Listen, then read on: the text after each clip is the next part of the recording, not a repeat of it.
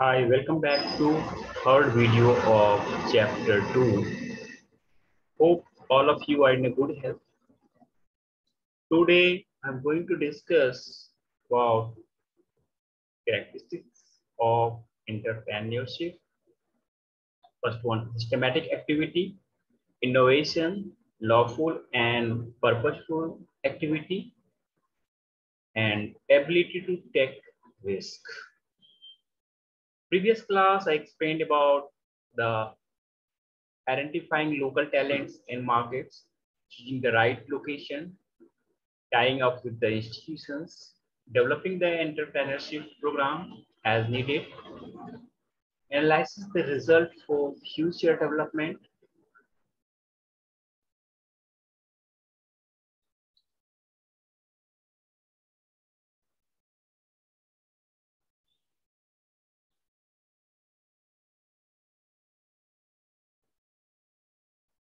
and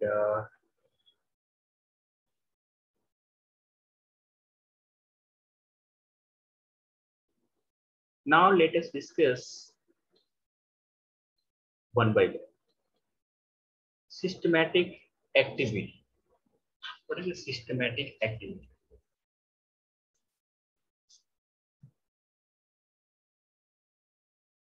Entrepreneurship is a systematic activity. It follows a step-by-step approach and has certain skill knowledge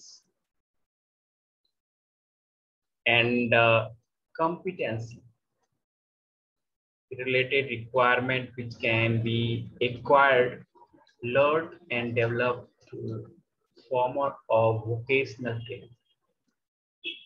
Process of training shows that entrepreneurs are not born, rather they are mentored. Why it is systematic activity is important? You know, if you have to achieve the goal, right?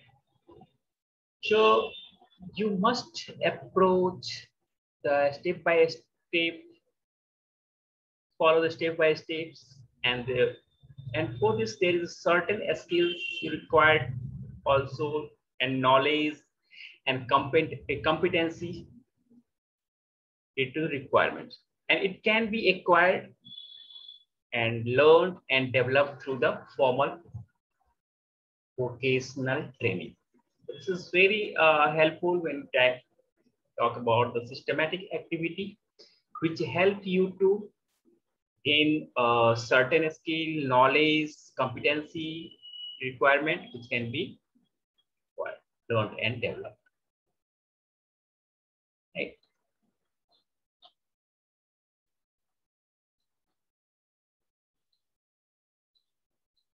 Next one is innovation. Innovation must have innovative idea to just survive in a market or just produce your business. This is very important in the world where everything is growing and moving at such a fast pace. Innovation is the buzzword.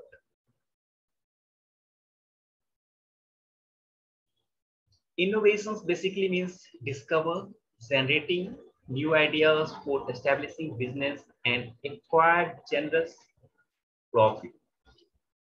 When you see when you are just going to see the product of the different organizations, why it is required to just change the plan according to the requirement of the new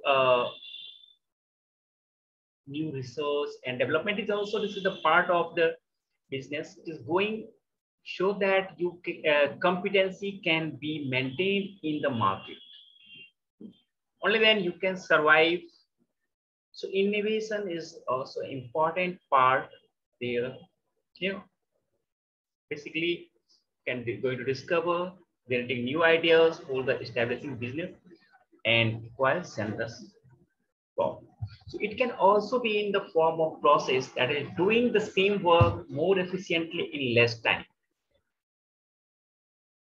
So it does not mean you are just going to use the same method which were used the 10 years or 20 years back.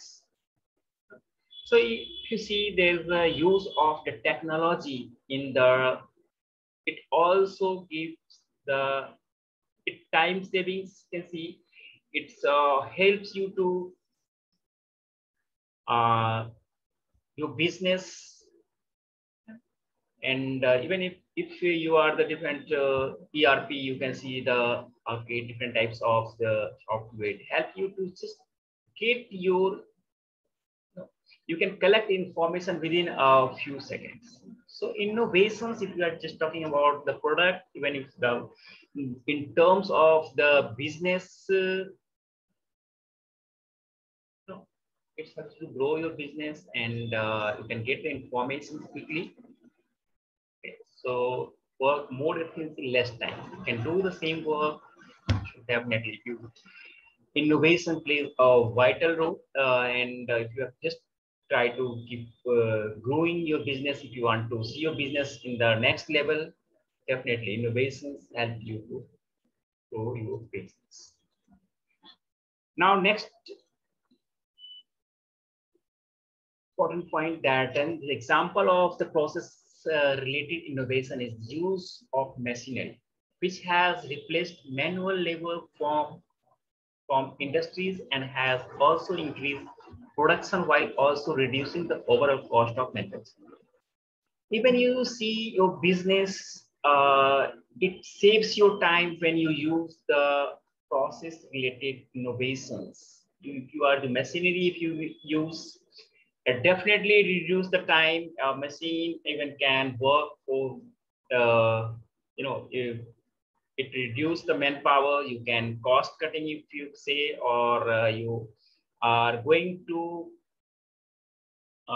manufacture more than the existing one. So innovations help you to grow your business, and see the demand of the time. So lawful and purposeful activity. Entrepreneurship is a lawful and purposeful activity. So establishing a new venture involves permissions from certain authorities, and rules and regulations also need to be followed. The establishment of a new venture is done with the purpose of earning profit and making money out of it. When you are going to set up the business, you must follow the rules and regulations of the Company Act. If it is a matter of the safety, if it is a matter of the environmental pollutions, or must fulfill the, if it is the matter of the employees security. So all these also, if you keep in mind when you are going to set up a business. Next one is a very important, ability to take risk. Without the risk, you will not grow. It is a fact. You want to grow your business, and this is the very important part.